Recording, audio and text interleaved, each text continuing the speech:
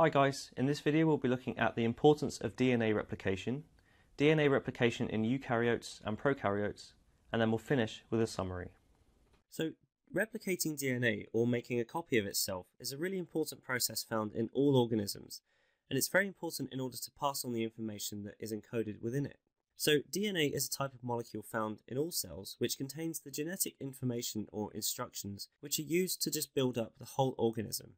So this is the development and the growth of an organism and how the organism functions through its life in surviving. So you can think of DNA as this double helix molecule. So we won't go into the structure in this video, but its functions can be divided into two main types. First of all, it has a structural role, and the instructions contained in DNA help us to build up our physical traits as an organism. So it tells us the fact that we have, for example, two eyes. It tells us, for example, that we have irises and pupils, and the fact that they're in a certain shape. They develop in the head, not the leg. So it tells us all the features of our structural general appearance. So as well as this, DNA has a functional role as well.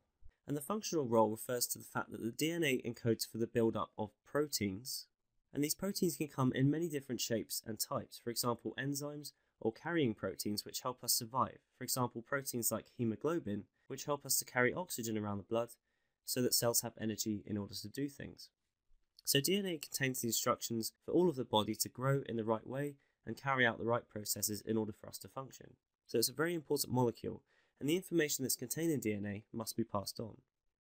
Every single cell in the body needs a full set of our DNA, so any body cell taken from an organism should have the complete set of DNA, and this DNA is stored in the nucleus.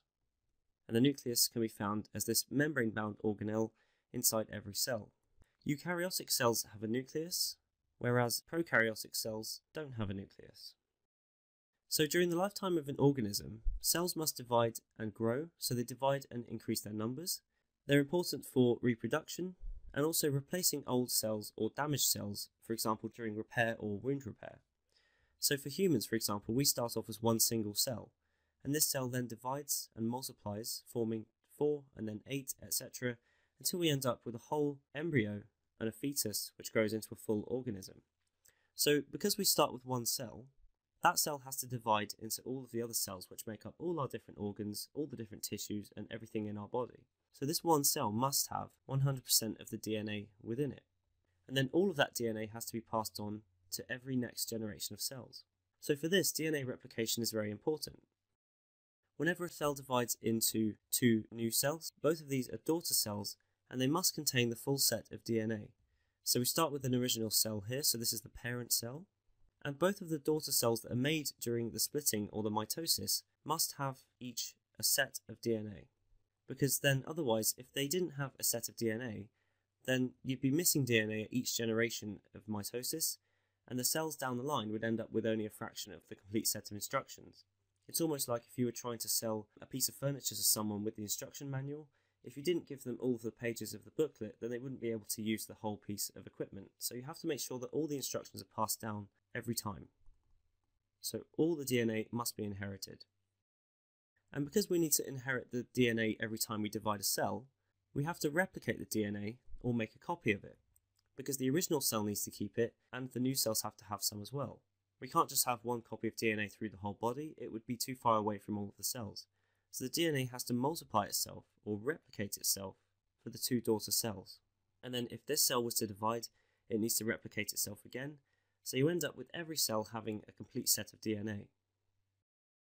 So when does the DNA replication take place? Well, it takes place in an important part of the cell cycle called interphase, and this is the phase just before the cells start to divide. So remember, the cell cycle is basically the sequence of events that cells always go through their life. The main stage is interphase, and this is basically the stage of the cell cycle where the cell is not dividing, but it's carrying out other functions. For example, this includes the S phase, where DNA is replicated. So this is where our DNA is going to be copied. So now we've talked about why DNA replication is important, let's talk about how it actually occurs for eukaryotic and prokaryotic cells. So for prokaryotes and eukaryotes, the storage of DNA is slightly different. In eukaryotes, DNA is stored as a continuously long linear molecule, and we call them chromosomes, and then these are found in the nucleus. So let's just have a quick overview here. So we've got a cell, and we have the nucleus, which is obviously surrounded by a nuclear envelope. And in the nucleus we have 23 chromosomes. So this is for a human. Other organisms have different numbers of chromosomes, but we'll say 23 for the sake of a human.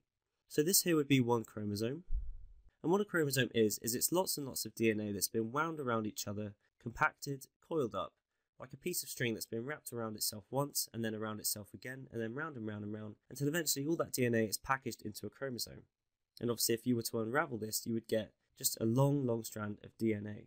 So DNA is obviously a very long molecule. The reason we call it linear is because it's from one end to the other, so each chromosome has one end, and then there'll be another end down at the bottom there, and that will be the same for every single chromosome in the cell. So it's not circular, it doesn't join up. This end of the DNA won't join up to that end. They're all completely linear molecules.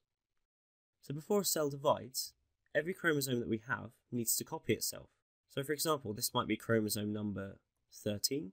This is one chromosome, and therefore this chromosome needs to replicate itself.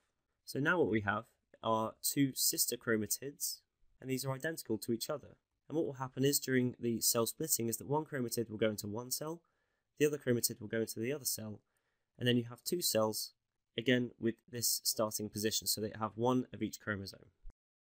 Eukaryotes don't only have linear DNA, we do actually have some circular DNA found in the mitochondria if you're an animal, and in chloroplasts if you are a plant.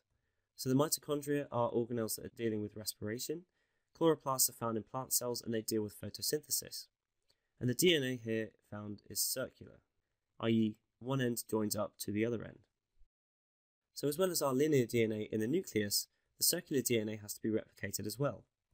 Because if we're forming new cells, we have to form cells with mitochondria and their own set of organelles with which to carry out these functions. And therefore those organelles need to get their own copy of DNA. So the circular DNA has to be replicated as well. In prokaryotes, it's a slightly different setup. In prokaryotes, the DNA is found as a long circular loop of DNA with lots of circular strands called plasmids. So if we were to look at, for example, a bacterial cell, or a bacterium, the main DNA found in the cell is not in a nucleus, it's found as a long circular loop of DNA, and we call this nucleoid, kind of referring to just the region of genetic material. So again, the most important thing about prokaryotes is that there's no nucleus. And as well as this, we have other parts of DNA which are in circles, circular loops, and these are very important in developing medicines. These are called plasmids. So we have the main DNA and we have lots of plasmids as well, and both of them are circular. Again, all of these circular strands of DNA must be copied before the prokaryotic cell divides into two new cells. So that goes for the main DNA and the plasmids. Hey guys, I hope you enjoyed the video. If you are looking for an amazing A-level biology resource, join me today in my series of engaging bite-sized video tutorials. Just click the SnapRevise smiley face, and together let's make A-level biology a walk in the park.